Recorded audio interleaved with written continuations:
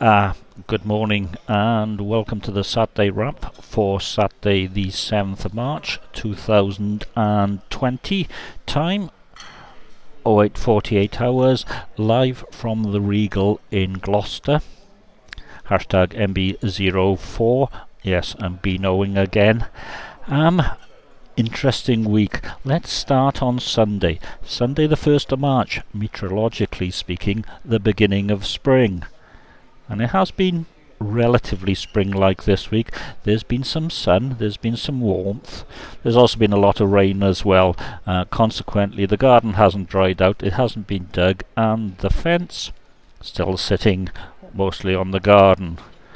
And next week is looking very, very similar. So, Sunday was a sort of remote access day. I have now purchased, and that caused some issues for me, Jump Desktop for the Mac, and that works fine with Windows. There's even command control translation, which I think is very, very good.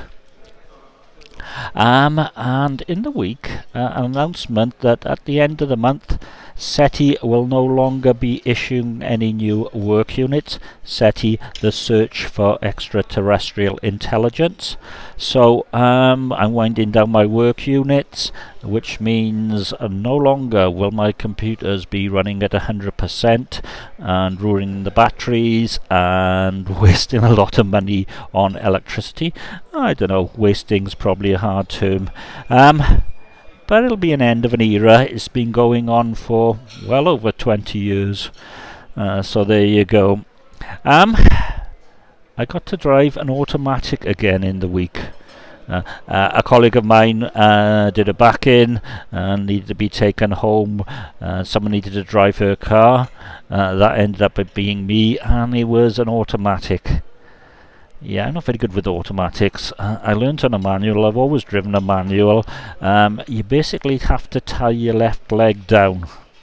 There were one or two occasions where I wrapped my left leg round under the seat. It almost came back out and I went for the clutch, but I was okay. But I'm not keen on automatics at all.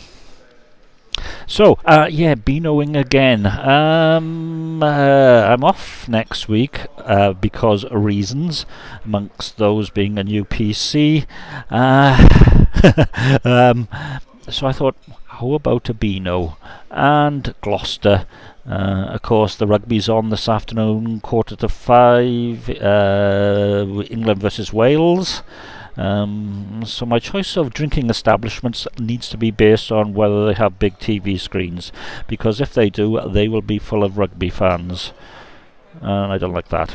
If for no other reason than you can't get to the bar and you can't get a seat, and etc, etc, etc. Going back to the subject of remote access, I've left my PC on at home. It's only crunching and graphic card work units, and it's running those out, and tomorrow I'm going to have a go at controlling my web authoring software remotely. That should be fine. And of course, the big news in the week is COVID-19, the coronavirus, or as we say in the valleys, corona pop, because if you are of a certain age, you will remember Corona, lemonade, cherryade, all sorts of aids, including, and I have to say this, dandelion and burdock. I don't think it's quite as serious as people are saying.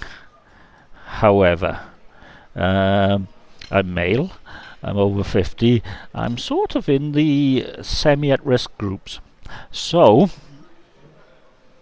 I'm fighting it.